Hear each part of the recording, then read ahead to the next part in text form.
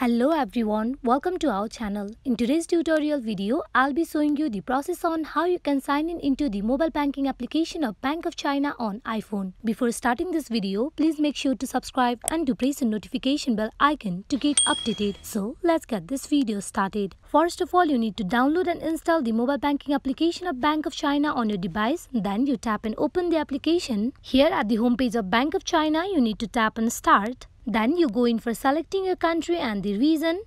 Now you select your language.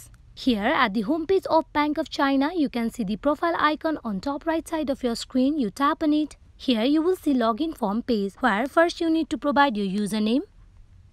Then go in for providing your password.